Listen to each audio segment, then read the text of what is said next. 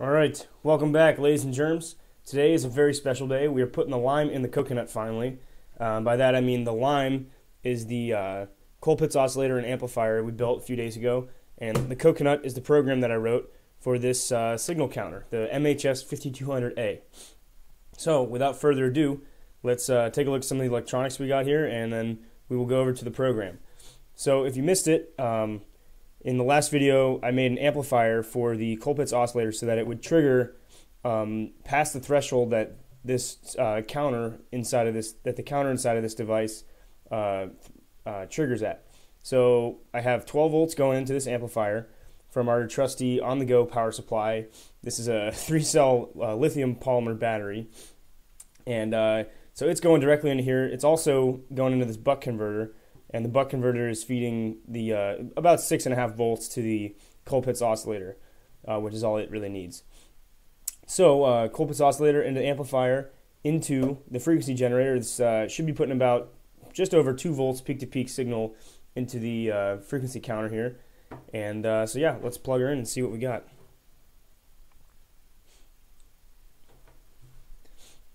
And it might be hard to see here on the screen, but 7.9628, so that's 7.962 megahertz. And yeah, so the goal of this project was to be able to monitor the frequency of this oscillator in time. And so we can't really do that, obviously, by just staring at the screen. So that is what the next portion of this video is about, is a program that I made to monitor this frequency. Let's head on over to the Electric Sheep Labs GitHub repository, or GitHub account, where I've got my first program here, MHS5200A data logger. And you can check this out. There's a big disclaimer here. I am not a programmer. I am a physics major at Ohio State University, and my code is pretty hellish. Yeah, so for those of you who actually program, please don't be too hostile. Try to, submit positive, constructive feedback, because I am not a professional by any stretch of the imagination. Anyway, with that cleared, if you want to try this program, if you've got this device, all you need to do is download the zip folder. And so I've done that here. You download it and extract it. I've done it on my desktop here. So we'll go into this guy, and you'll see you just have a PDF, which is basically the MHS5200A manual. There's a C program that works in tandem with 2 shell scripts to do the plotting. So, and of course, always read the README. It's definitely important. So anyway, I know what the README wants me to do, so I'm going to go ahead and just do all that stuff right now.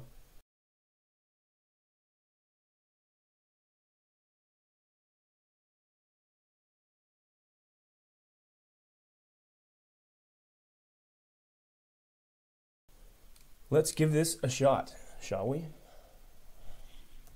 So run it as super user. And let's just try data test. So you enter the name for the file extension, and you also need to enter a window size. So in seconds, it's like the amount, the last n seconds of data will be displayed on the screen, and you'll see that in a second. So we'll do 2 minutes, 120 seconds. Okay, so as that data file fills up, you'll see the X range will fill to all the way up to 120, and it'll start panning. But yeah, here it is, guys. So I'm going to go ahead and, so right now you're seeing 7.9628. So this is right about where our frequency is on our Colpitts oscillator. There's a little bit of fluctuation. We're fluctuating, not even, I think we're fluctuating in a couple hertz. These are like single hertz fluctuations right here, as you can see by the y-axis. And now you can see the screen is panning. So we're getting the fresh data, the fresh past 120 seconds of frequency data. So this is written, again, this is written in Bash, shell scripting, and also a C program to do the USB communication with the device. So there's definitely, I think Python could have been easier to do this whole thing in, you know, a Python library. This uses so this is plotting in GNU-plot. The C program is running in the background to populate the data file that this GNU-plot script is also reading. So, yeah, probably would have been a lot easier in Python, a lot more streamlined, probably would look nicer, but it was fun. Got to learn a little bit about Bash scripting, and yeah. The documentation is not the best, so tread with caution. But Bash scripting is pretty cool. It's a pretty powerful thing. You basically own your computer now. You know, you can customize it. You can write all sorts of scripts to do different things. You know, it's really kind of how you own your computer. It's pretty awesome. So anyway, I think we'll go ahead and try. The main final act for this video is going to be to try the Sharpie test again. If you remember in the Colpitts oscillator video, if you haven't seen that, there's a link up here for the Colpitts oscillator, and there'll probably be a link for the amplifier that we made. But I put a line of Sharpie marker on the quartz crystal, and the addition of mass causes the crystal, due to the Sauerbrey equation, which is what dictates the oscillation frequency of the crystal, of a quartz crystal. The frequency will change with a change in mass. It actually goes like 1/√m. So yeah, we're gonna try and see if we can watch the frequency change when I draw a Sharpie line on the crystal. So here goes.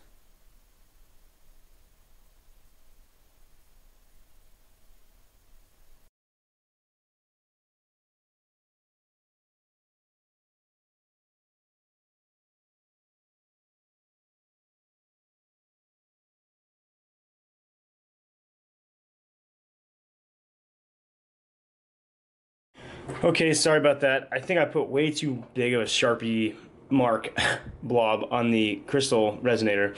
And the weird thing is I think, for whatever reason, I lost amplitude big time. And that's why you saw on the screen, it went down to 0 and never really recovered. It was like hovering around 1 or 2 megahertz. And that was probably because the signal wasn't strong enough so that every cycle was passing the threshold. And so all I did was use a little screwdriver, and on the bottom of this guy, there's a little pot down here, a potentiometer that you can turn to change the output voltage of the buck converter. And so I just increased the input on the oscillator a little bit to give it a little extra push so it could get over that threshold. And I, of course, used the scope to look at the voltage peak to peak, and see how it's back up around 1.5, 2 volts. And triggering just fine on the counter. So we're back over on the screen here. Cooperate. Second try. And we'll go with 200 seconds in the window. So I'll give it a minute to settle down.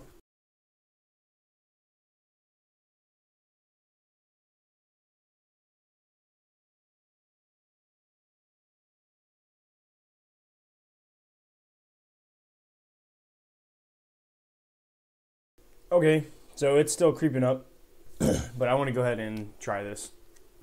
It won't matter too much that it hasn't settled out yet, I don't think. So, here goes a small Sharpie mark.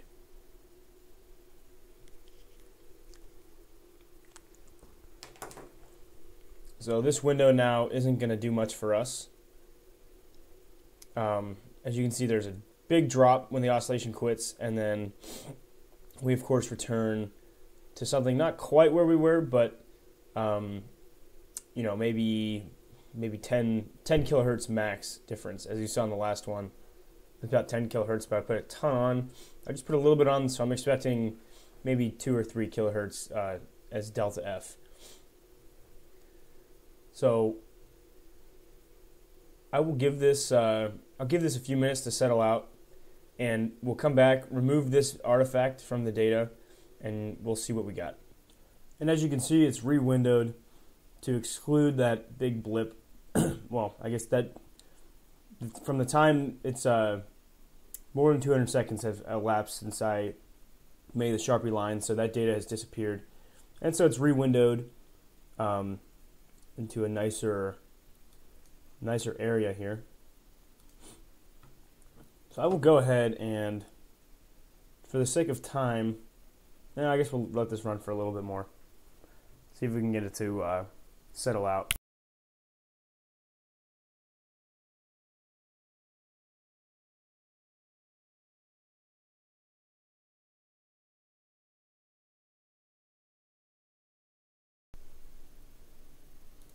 All right, so we'll go ahead and exit out by pressing Control-C.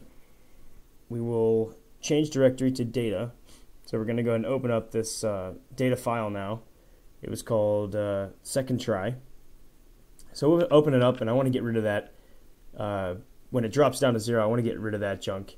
You can see it right here. It's got 0, 0, 0.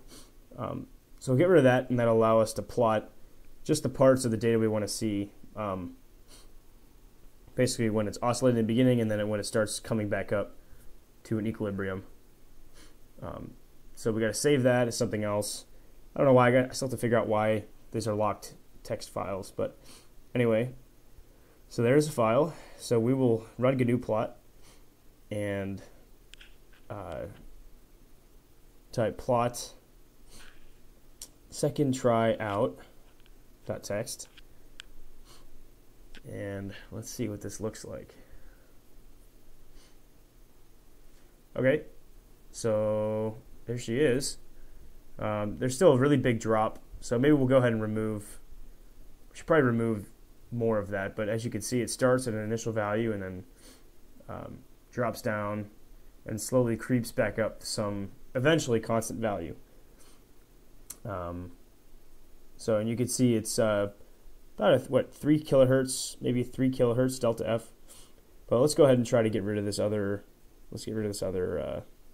Yeah, there it is. A couple artifacts in there. So we'll knock those guys out and try this one more time. And there it is down here. All right, sweet, beautiful.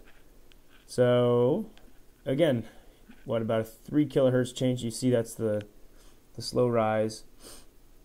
As the volatiles evaporate off, the frequency increases up, and eventually it would return flat. I didn't wait long enough for that to happen, but yeah, guys, there it is. Pretty excited about this. All right, guys, so that's it. Again, check it out on Electric Sheep Labs at GitHub, and this program's under the MHS5200A data logger repository. And yeah, much more to come with this. Hopefully we'll be able to actually use it in a vacuum system in the future to monitor film thickness. So I guess we'll see you next time. Thanks so much for checking it out.